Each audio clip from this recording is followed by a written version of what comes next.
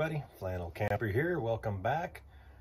If you're new to joining me, I'm the Flannel Camper. Thanks for stopping by. If you've checked out some other videos, thanks for coming back.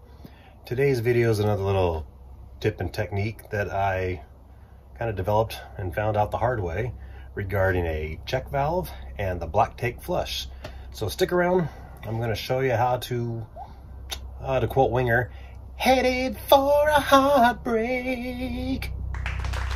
Here we go. I think the best way to describe the situation I had and what I did to fix it, it's going to require a dramatic recreation.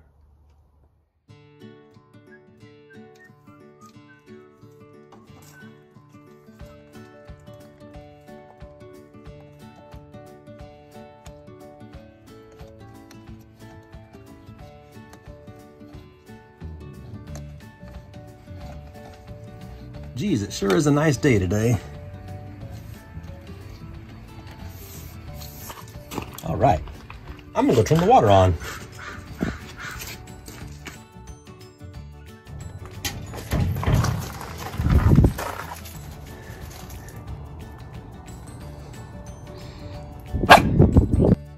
What is it, girl? Has Timmy fallen in the well again?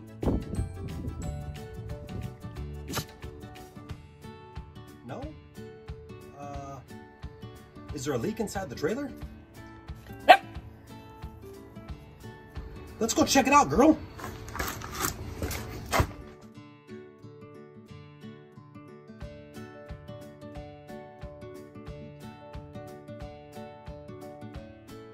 Where are you, girl? Where's the leaking water at? Millie, where are you? Oh, rats.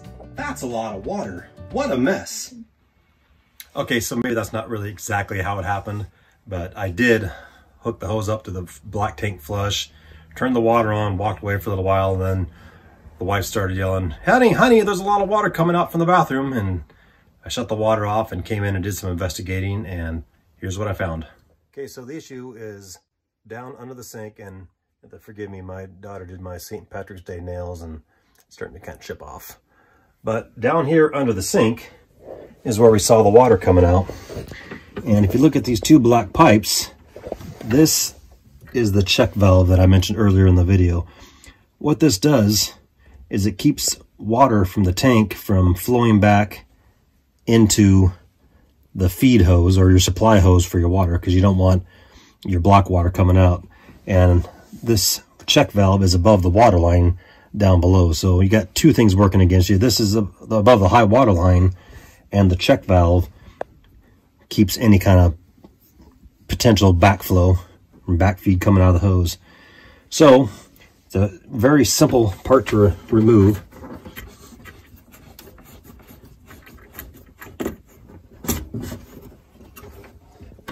There's a 90-degree fitting on one side and a straight in fitting on the bottom.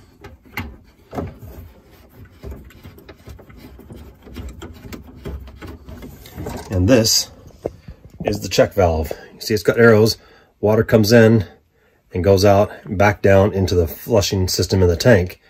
There's a small spring with a neoprene type piston in there and a vent on top that allows the water to not flow back. Ours was stuck, and so the water was coming in. The valve didn't actuate, and so water, instead of going back down into the tank, flowed out of here and flooded the bathroom. Simple little piece, but caused a lot of heartache. So went online, found one on Amazon. I'll leave the link below to you. And came within a few days. So what I found easy is there's some slack where the pipes go down through the cabinet and down on the floor. There's insulation down there. If you do the back fitting first, it's a lot easier. Get it started. That way you don't get any kind of cross threading. Make it just about hand tight, and then go ahead and get the bottom one started.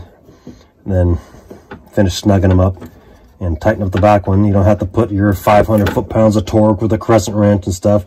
Hand tight's good. And then the next time you go to flush out the tanks again, have somebody in here when you turn the water on just to make sure there's no little drips or anything. But it's really all there is to it. Pretty simple. All right, folks, that's it for the check valve and the black tank flush. Very simple to do. Took me 5 minutes, but I'll leave the link below for that fitting, and you're going to be in high cotton, get that thing all done. So thanks for stopping by. And remember, calories don't count when you're camping.